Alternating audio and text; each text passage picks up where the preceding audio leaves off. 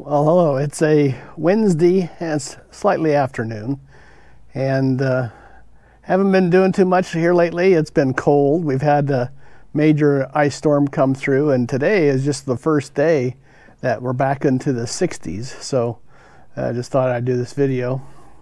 So since the last video, we've actually put in the cabinet lights, uppers and lowers, for the kitchen, the pantry, and the utility room. So that's the big thing that we've done, and I'm starting to work on the pantry shelves, and we'll see a little about that, but just starting on that. So anyway, here we go.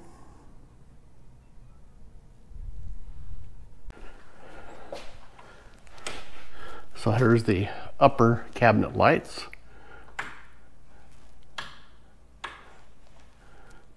And then the lower cabinet lights.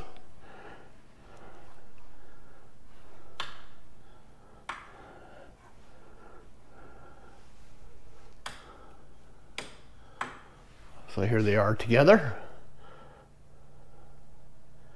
and it looks pretty good.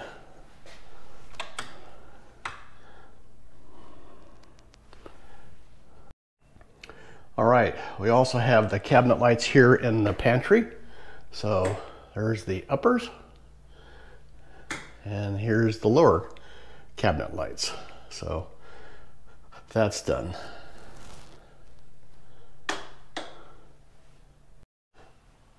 Okay, so here in the utility room, we also put cabinet lights in, and they're on just one switch, and so we have lower cabinets and upper cabinets.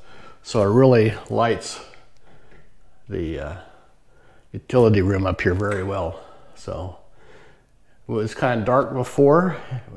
Had not planned on putting counter lights here, but it really changed, got rid of all the darkness, because when you turn on the regular lights, it's still dark underneath a lot of the counters under the cabinets. And so by adding that really fixed that issue. Okay, so now I'm working on the pantry shelves, and so here's the French cleat that goes on the wall, and here's the outriggers that go on here, and then here's the actual shelf that will be put on once I put that in there. And then I've also got to cut some additional oak to wrap the shelf on the front, so it'll actually have like a 1/4-inch lip here, so cans and stuff won't fall off the edge of the shelf. So be a nice piece of oak going here with it sticking up about a 1/4 inch to 3/8 of an inch. That way cans won't fall off. Okay, so I'm using pocket hole screws to put these pieces on here, and so here they are. Here's 2 of them right here, but I'm using the Craig Foreman to do that. Well, I had actually set it up wrong, because I watched 4 or 5 videos and they always seem to skip this point. And I finally found a video this morning which showed it, is that you've got to set your the drill point to the right distance based upon your screw length, and they actually give you a little piece to do that with. And how you do that is you take it and you set it up here against the fence, and your fence is set to 3/4 inch wood, because that's what I am, 3/4 inch plywood. And then we set this over here to the screw length, and then we set that distance using that.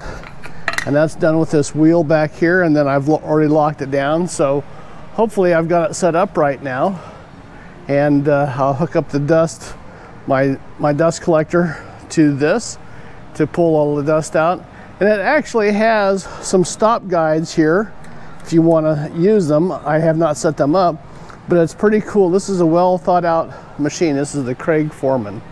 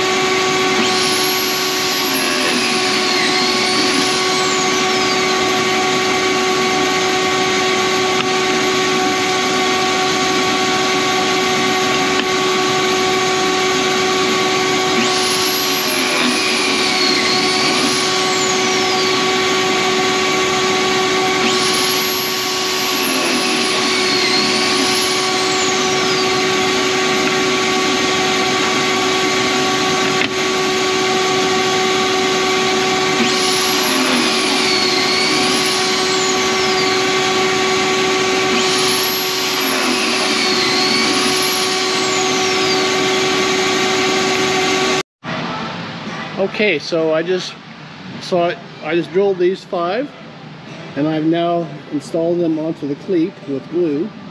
You know, supposedly pocket hole screws you don't need glue, but since this is a shelf, I've actually put glue on there as well. So hopefully I'll be waiting on glue dry here for the next few hours. Well, as you saw, the counter lights are done. I think they're awesome looking.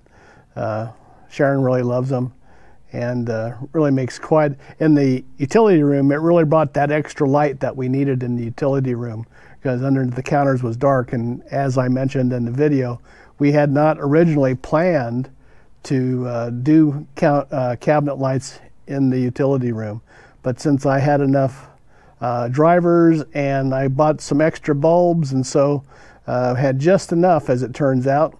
So anyway, and then also I think that we're got a good start on the pantry shelving.